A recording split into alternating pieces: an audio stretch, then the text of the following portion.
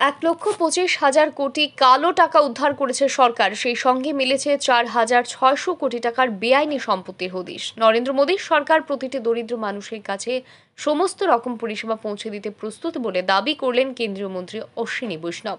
তিনি এদিন বলেন, বর্তমান সরকার দরিদ্রদের সমস্ত রকম পরিষেবা পৌঁছে দিতে প্রস্তুত। তিনি বলেন, রাজীব গান্ধী তখন কেবল 15% গরিব কল্যাণ প্রকল্পের জন্য রেখেছিলেন, যা সকল মানুষের কাছে পৌঁছত না। কিন্তু আজ 26 লক্ষ কোটি টাকা সরাসরি গরিব মানুষের অ্যাকাউন্টে ট্রান্সফার হয় এবং প্রায় 2,25,000 কোটি টাকা সঞ্চিত হচ্ছে। অর্থাৎ সরাসরি ব্যাংক ট্রান্সফারের মাধ্যমে সাধারণ মানুষ 100% পরিষেবা পাচ্ছে বলে জানিয়েছেন তিনি। Corruption which was there in the system is today removed. Benami properties worth 4,300 crore have been attached.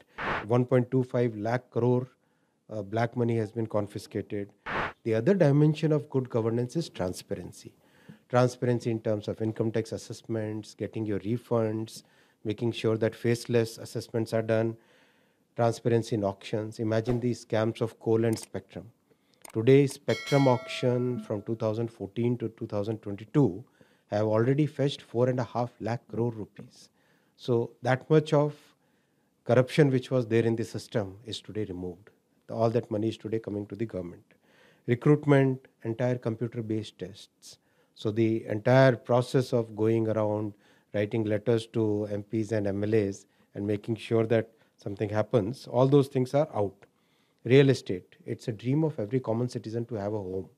So having a transparent system for real estate today has made a big difference in people's lives.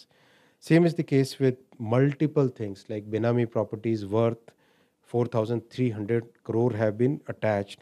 1.25 lakh crore black money has been confiscated.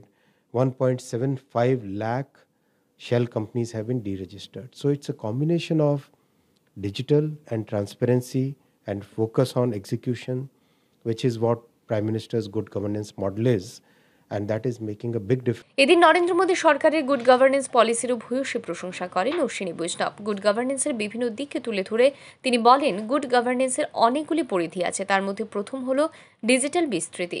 Digital technology প্রথম শুরু হয়েছিল 45 কোটি জনধন অ্যাকাউন্টের মধ্য দিয়ে। Good গভর্নেন্সের দ্বিতীয় পরিধি হিসেবে তিনি কোভিড মহামারীর সময় ভ্যাকসিন দেওয়ার প্রসঙ্গ তুলে ধরেছেন এদিন। Bureau report, RE news.